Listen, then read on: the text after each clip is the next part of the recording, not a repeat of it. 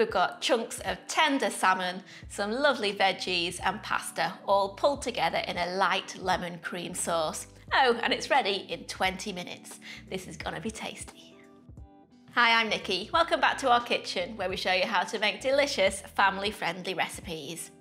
Now, replacing some of the spaghetti in this recipe with courgette or zoodles is a great way for those carb lovers to cut down on the carbs a little bit without feeling like they're missing out. So let's get cooking. So first, we're going to boil 250 grams of spaghetti as per the pack instructions. Now, the rest of the recipe will come together while that pasta's cooking. And first off, we're going to season the salmon. I've got 3 salmon fillets here, and that'll feed my family of 4. But this recipe is easy to scale up or down depending on how many people you're feeding. I've got 3 boneless salmon fillets, and on that I'm going to sprinkle 1/8 of a teaspoon each of salt and black pepper. Now add a tablespoon of oil to a large frying pan and heat over a medium to high heat. Add the salmon to the pan skin side down and cook for 3 minutes until the skin is crispy.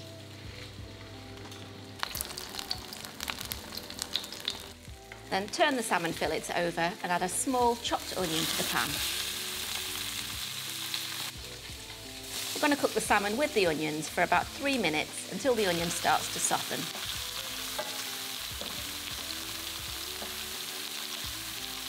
Now remove that salmon from the pan and place on a chopping board. Don't worry that it's not fully cooked at this point. Add 2 minced cloves of garlic to the pan and cook for a further minute while stirring. Now add 2 tablespoons of white wine to the pan and let that bubble for a minute.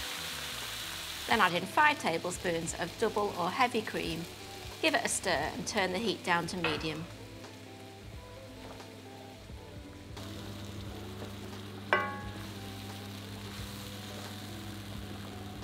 Whilst that cream's heating through, we're going to remove the skin from the salmon and break the salmon into nice chunky pieces.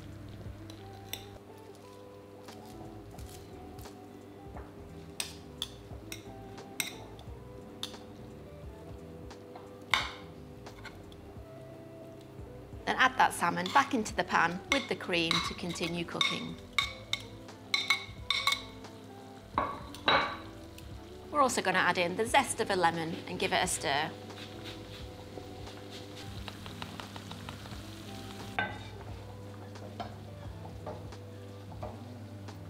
By now that spaghetti should be almost cooked. So into the pan along with the spaghetti, we're going to add in 1 spiralized courgette or zucchini, plus 85 grams or a cup of roughly chopped sugar snap peas.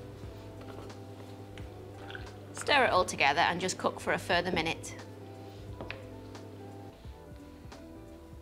Now drain the pasta and the vegetables, reserving about half a cup of the cooking water.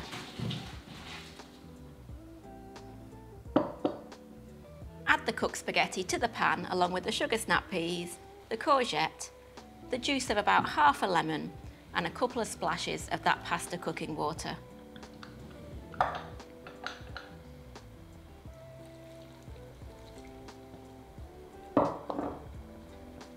Toss it all together with a set of tongs until everything is thoroughly combined, and then we're ready to serve.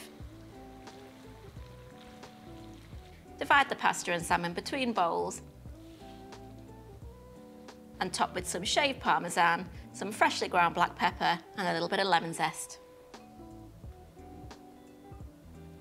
I also like to serve with a couple of lemon wedges. And there you go, a simple and quick weeknight dinner on the table in 20 minutes. I love a dish when you can get some fish and extra veggies into the kids too. And if you love this dish, I know you're gonna love my 1-pan salmon pasta over here. See you next time.